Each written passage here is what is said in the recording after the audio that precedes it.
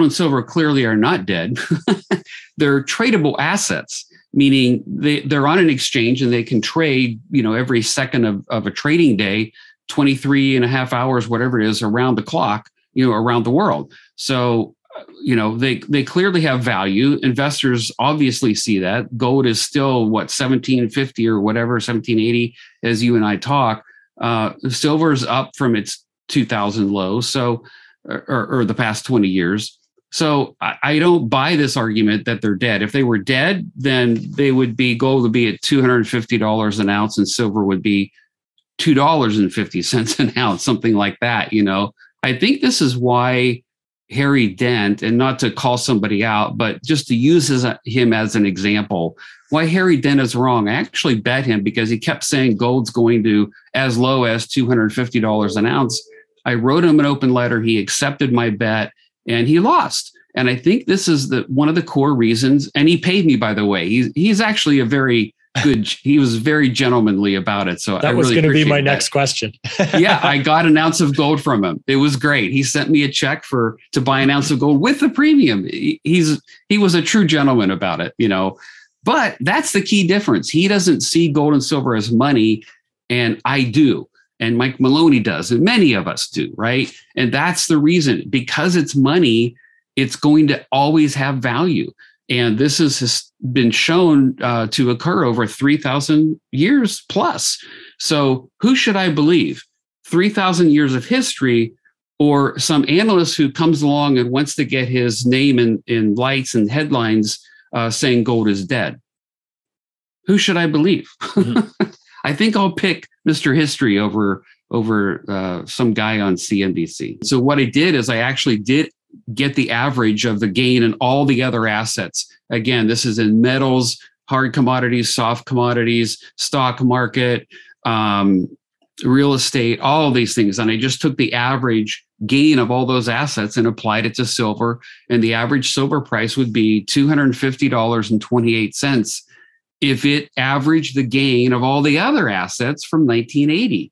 So, I mean, come on, everything should adjust upward over time just to account for even a little bit of inflation. It should be much higher. That's how much other assets have adjusted for inflation over 41 years. If silver does the same thing, the price would be over $250 an ounce. Mm-hmm. You wrote another article analyzing time between past silver spikes. So what did that time end up at as well? That's another good question, Tom. Basically, what the history shows is that silver is, stagnant for a long period of time. It's boring, boom is how I was characterizing it. That's its DNA. That's what it does. History shows this over and over and over again, right? We even saw it last year, right? It was boring for a while. It sold off a little bit in 2020, and then boom, it rose 140% from March to August just last year. So big spikes, right? Well, the time between, so I thought, well, what is the time between these spikes? And it did vary greatly. And of course, the time between spikes when it was a bear market was longer than when it was a bull market. If you take out the bear markets and you look at just the bull markets, the average time span was 2.5 years between these big spikes in the silver price. Well, it's been over a year now already since the last one. So could we have another year to go? Sure. But one interesting thing is that the average was actually never hit. It was always sooner than 2.5 years or longer than 2.5 years. So, we don't know. But what we do know is that another spike is, based on history, is inevitable. So another one is coming. I think it's our job as investors to prepare for that. I don't own any bullion ETFs. I don't want any paper gold, anything like that. And the main reason is because I don't want counterparty risk. I want to control, either in my possession or under my control in some way, the actual physical metal in my title and name. I don't want a paper product. And the reason is because we might actually need the physical in the upcoming environment. If things get really nasty, I mean, look at it. Everything's overvalued today, bubbly. What if this whole thing comes down at the same time? I'm not saying that's what's going to happen, but it's that reality, that possibility is definitely there. If this whole thing comes crashing down, there's going to be a lot of ugly counterparty risks that are going to show their, rear their ugly head, right? And that could apply to bullion ETFs. I don't want counterparty risk. Think about it. Why would I take a low risk asset like physical gold and silver and put it into an environment that makes it more risky, that exposes it to counterparty risk? I don't want to do that. Under normal circumstances, if it was a normal economy, normal markets, normal monetary system, hey, owning a paper gold product may be fine, but not in the kind of environment that is likely to transpire over the coming years. I want to minimize my risk, not add risk to my gold and silver holdings. And so for that reason, I own physical only.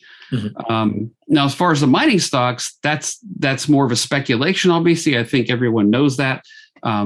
You're trying to gain leverage on the move up in gold and silver by owning mining equities. And I do spend a fair amount of time in that. I love it. It's fun, but I am aware of the fact that I'm taking more risk by doing that. But you can certainly add juice to your portfolio if we're right about the direction of gold and silver. And that's the key. Some people are asking, well, aren't gold and silver stocks going to crash if the stock market goes down? Well, the key there, the answer to that question is, what are gold and silver going to do? Mm-hmm. If you think gold and silver are likely to rise, over time, in response to some event, then the mining stocks are likely, historically, they will follow gold and silver. If you think gold and silver are headed down, then the mining stocks are going to follow them down. So in other words, they're more likely to follow gold and silver themselves as opposed to what the S&P or the Dow do, because gold and silver are down. They're going to follow and track and do what gold and silver do with leverage, either direction. But because gold and silver haven't attracted the mainstream back to their market yet, the mainstream hasn't looked at gold and silver miners yet. So the point of that is that there is great opportunity still available in the miners. If someone doesn't have exposure and wants to get it, it's not too late.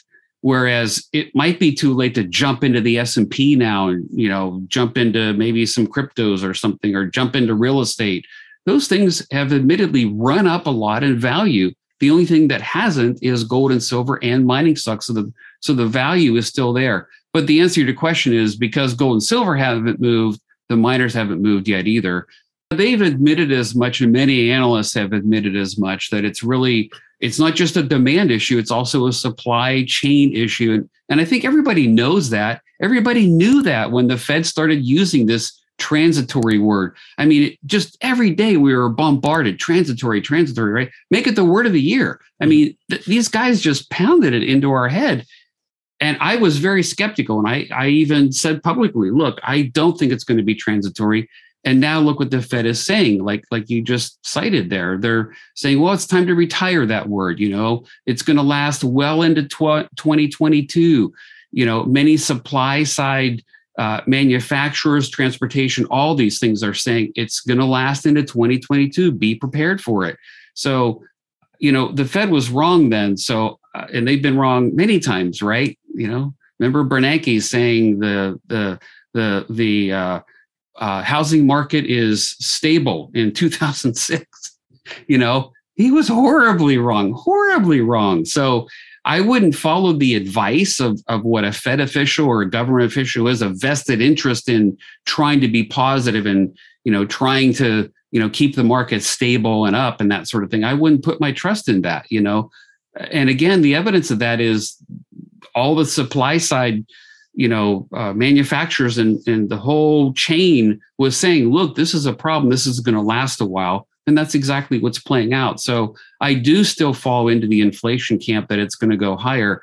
But here's the thing, there's good evidence for deflation out there, that could be coming. And there's good evidence that we could be going into a stagflation. So what's it going to be? Well, Tom, I sleep well at night because I don't have to answer that question. Mm-hmm. If I own a meaningful amount of physical gold, I don't have to answer that question, because it's not about inflation or deflation. It's about crisis. And when there is another crisis, gold is going to do its job. It has historically for 3,000 years. And so while it's fun to talk about these issues and debate them and say, I think I'm right, it's going to be inflation or it's going to be deflation, I enjoy those debates. But at the end of the day, it really doesn't matter if I have a meaningful amount of physical gold under my control. And so that's what I focus on. I really do.